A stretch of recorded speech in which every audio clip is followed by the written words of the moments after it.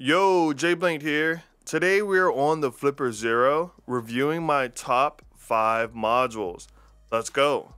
These are in no specific order and 2 of them I made myself. First we have the FlipperZero video game module. Mirror your FlipperZero screen onto a TV.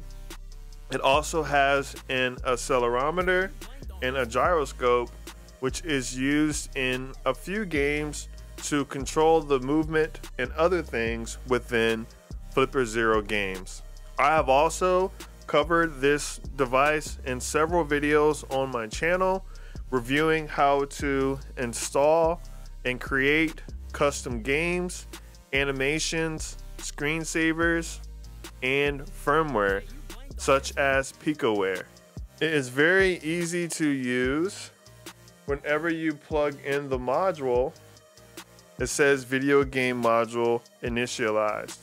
There are several custom apps for the video game module, such as the video game module tool app, which allows you to install official firmware to mirror your FlipperZero onto a TV, or to install custom firmware from a file. There's also a game remote, which is used inside of the games to make your FlipperZero a controller. There is an air mouse app, which is used to control your computer mouse using the video game module. Next up is the FlipperZero backpack. This you can find on Tindy and is pretty much a Wi-Fi dev board, but it has an SD card and it fits on the FlipperZero perfectly. It works exactly like the official Wi-Fi developer board, but because of its compact size, it is very useful for traveling. Next up is a custom FlipperZero module that I've made from a Pico 2W.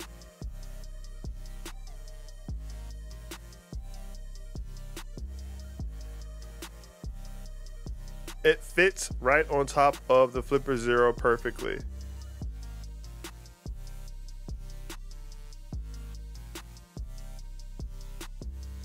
These Pico 2W boards can be flashed with Flipper HTTP so that you can give your FlipperZero Wi-Fi access. Next up is a tie between 2 IR boards.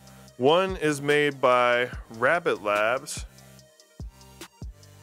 with a custom case I found on Tindy, and the other is made by IoT Mug.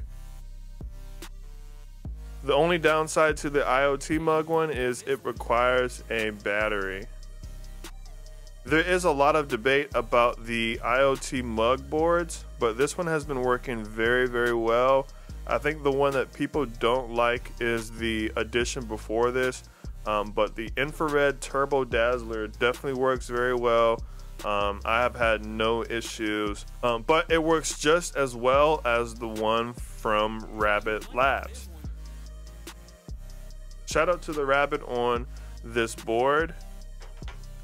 Here's how it looks on the FlipperZero. This one has to face the outside like that, and then the battery goes right in there. And then the other one by Rabbit Labs, you just put in, make sure that this is facing out like this. And whenever we use an app, you'll see a green glow. Our last board of the day, we have the ESP32 Cam. This is a custom board that I've made. It has 2 microphones, an SD card, and the ESP32 Cam board. It also has a reset button for easy flashing.